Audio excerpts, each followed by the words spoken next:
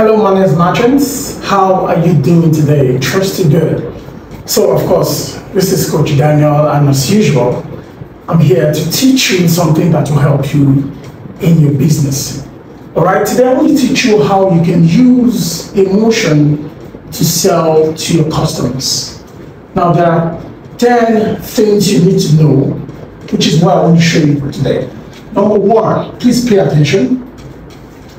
If you want to use emotion to sell to your customers, you must first of all emphasize the benefits. Don't just talk about the product, talk about the benefit. For instance, this is activated charcoal soap, and this is one I use a lot.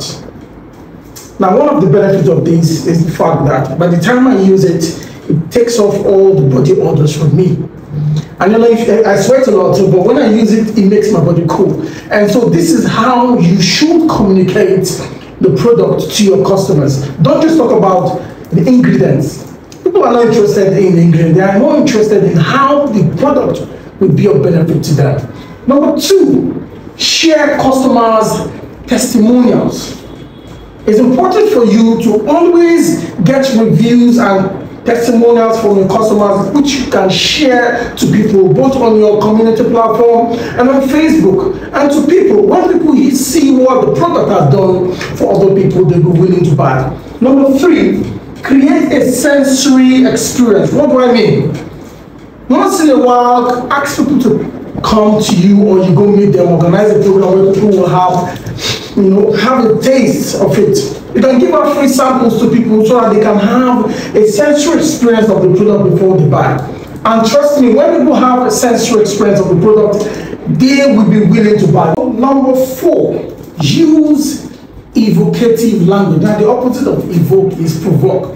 Now, when somebody wants to provoke you, all you just need is to use a particular word and it will make you angry.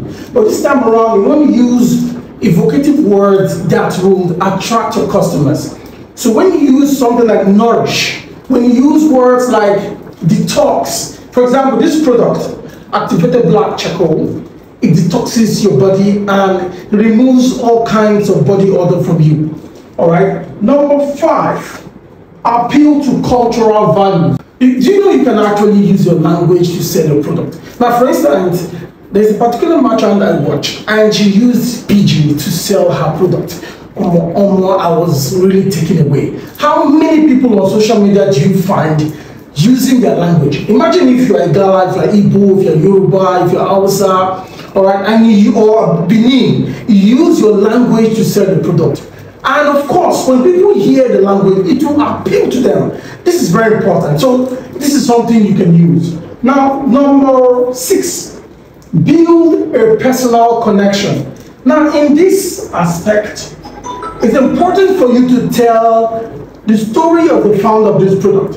Sometimes when you tell the story, it builds a connection with them, how the product started and what drives her and why she has created this product and what she wants this product to do and her overall vision. When you share the story of the founder of this product, it has a way of driving people to want to patronize you. All right, now number seven, offer personalized recommendation. What that means here is people will ask you questions, people will make inquiries. You can always provide solutions to them, and then you now recommend products. It means that you have to know all the products, you have to master them. And so when people ask you questions, you say, okay, for this product, this is what I recommend.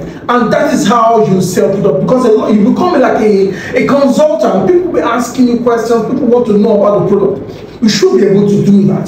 Then, number eight, use visually appealing packaging. You know, of course, humans, we like packaging. We like packaging also. It's important for you, when you are packaging your products, let it be something that will appeal to your audience, especially when you want to. Sometimes when you're in your shop, you're packaging your product you want to deliver to your customer, use something that is visually appealing, something that is very attractive, because every human wants to feel special. And so when you put something in a very special packaging, they'll feel honored and people want to patronize you.